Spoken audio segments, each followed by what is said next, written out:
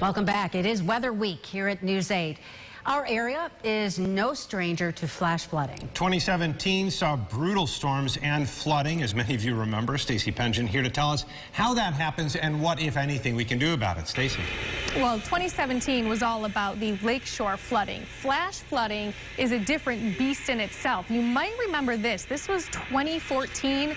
This was Penn Yan. I know it's dark video because this occurred at night, and we had flash flooding in Penn Yan that did a lot of damage. This is water rushing right over the main street there, and a lot of people certainly remembering that. So we do get flash flooding, and we usually get flash flooding relatively often, just not to that extent. Take a look at some statistics here on flash flooding. So some flood safety. Flash flooding occurs very, very quickly. There's a difference between aerial flooding, which is a slow rise in the water. Flash flooding comes on very, very quickly, and a lot of it is dictated by the topography and by the terrain of where you are. So flash flooding happens very quickly.